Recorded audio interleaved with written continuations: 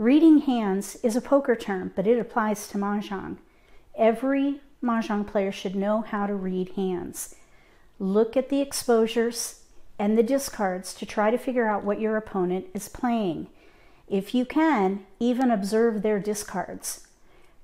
When a player has one exposure, it's a little difficult to figure out what they're playing unless you can remember what they're discarding or flinching at or hesitating with. If they have two exposures, many times you can do a process of elimination to figure out what they need to potentially win their hand.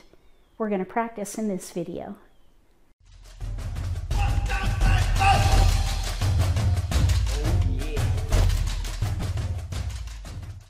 If you're new to Mahjong, or if you already know how to play and just want to build your skills, consider subscribing to my channel.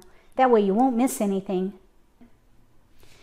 This is a game played at Mahjong time. This is my rack, and these are my opponent's racks. We have a Kong of 1 bams, Pung of 2 dots, the player on my right, a Pung of 7 dots, player across from me, red dragons, and 3 cracked pungs. The player to my left has no exposures. Based on the discards that you see and the exposures, what am I playing?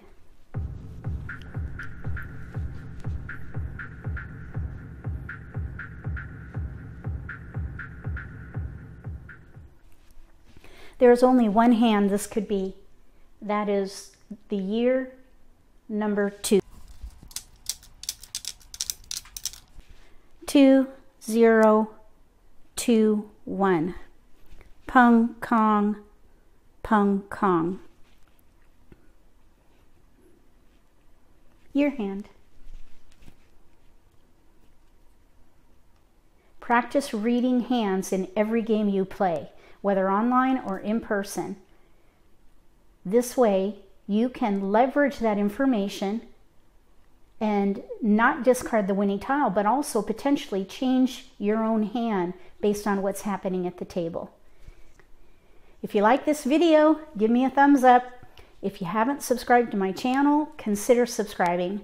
Click the little gray bell if you do. That way you'll get notification for when I post new videos, and you won't miss an opportunity to learn a new strategy or pick up an insight to the game that could give you an advantage at the table. Between now and the next video, may all your picks be keepers.